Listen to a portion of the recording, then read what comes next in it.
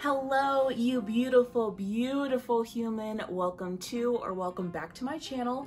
My name is Shara Lou and I am a self-love advocate who's on a journey to improving my overall well-being in mind and body. I think it was about 2 weeks ago, yikes, I did a very spontaneous Instagram live where I was unapologetically my emotional self. I felt like I had like a breakthrough where I was understanding what living with intention really means to me and how I'm beginning to do that. Because I want to feel again. And I wasn't living, I wasn't doing things with intention. And now that intention has become me. And I'm not ashamed to say it. I'm not ashamed to feel it. It may seem selfish to other people who are looking into my experience, but I can't give to you if I can't start with me. And being in touch with myself and my spirit and my soul and just little things, taking it one day at a time. So in this video, I'm going to talk about the 8 healthy habits I have incorporated in my life that has really helped me with my sense of mindfulness, clarity, and just improving my sense of motivation and feeling energized. And just so you know, this is not a fix-all, cure-all. This is just from my experience alone. I do still have my down days and bad days, but since I started doing these, my good days have become plenty.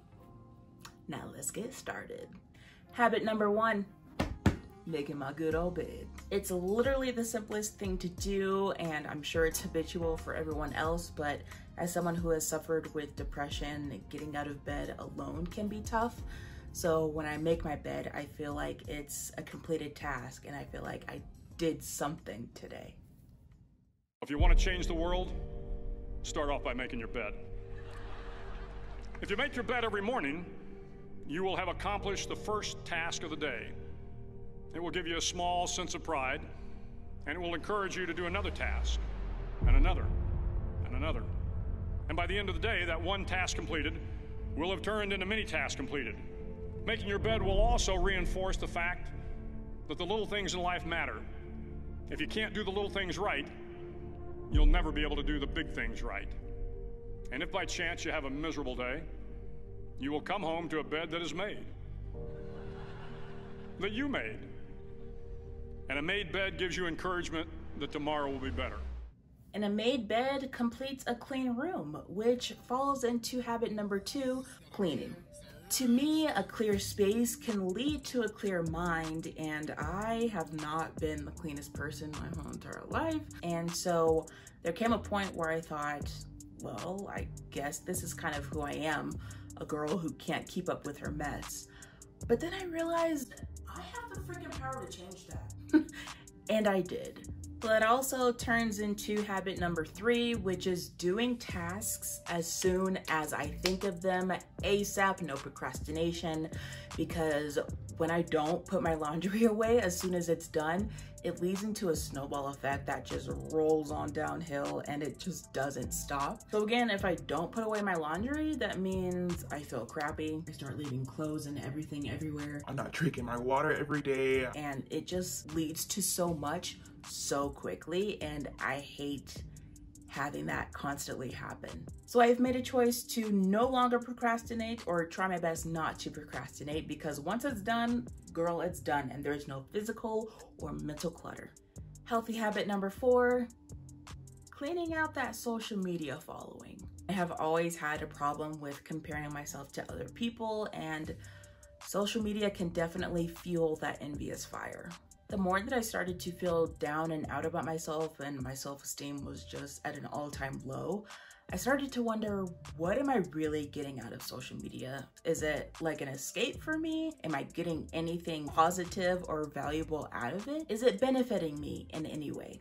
Does what I'm seeing motivate me to do something? Or are my insecurities getting the best of me, which means I'm feeling very jealous and envious of this person rather than celebrating their accomplishment or their highlight?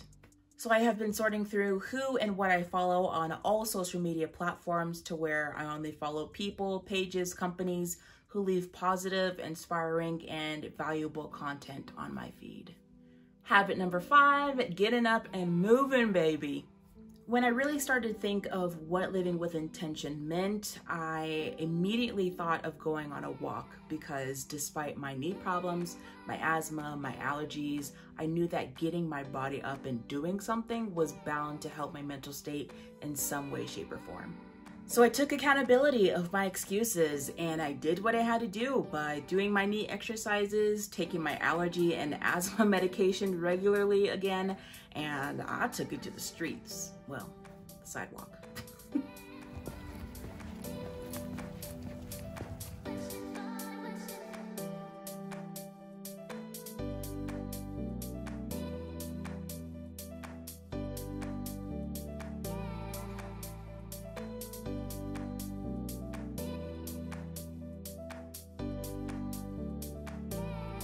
And since going on walks, it's given me a chance to actually see the world around me.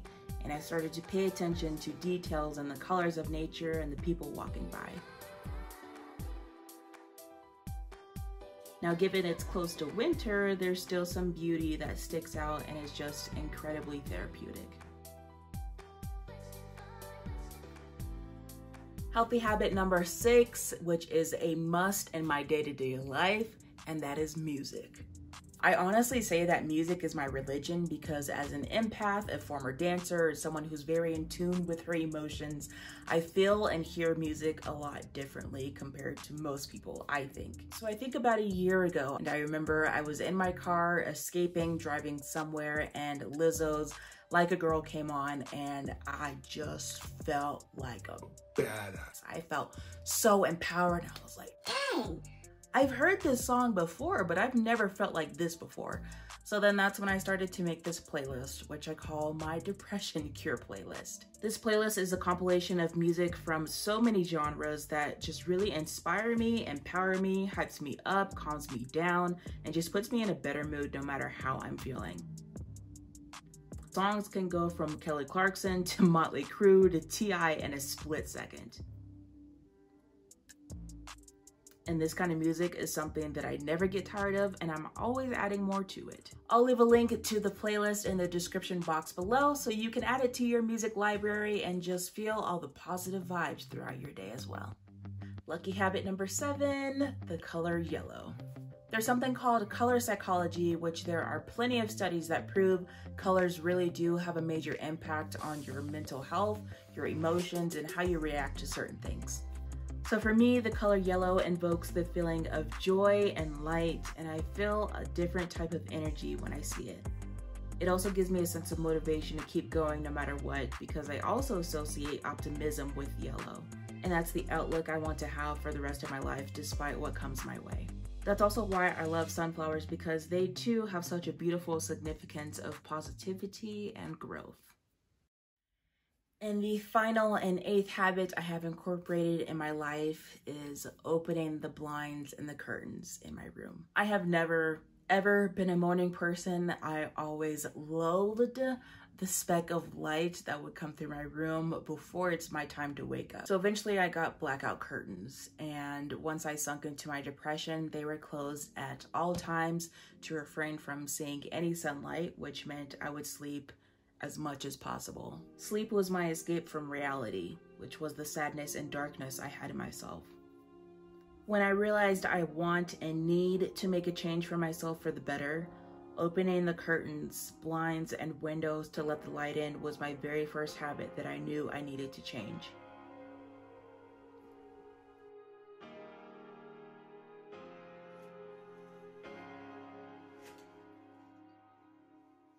And since then, there has definitely been a spark in my mind, my heart, and my spirit. And seeing the light gives me life again. And that's it. Those are the habits that I have incorporated in my life for the past few months, and they have really helped with my attitude, my outlook on things, especially myself. And that's just simply starting with making my bed in the morning to still seeing bright yellow in the darkest of night. I definitely intend to add more to this list as time goes on. So let me know down in the comments below, what healthy habits do you have in your daily routine that adds value to your life? Until my next video, remember to be true, be you, and love you.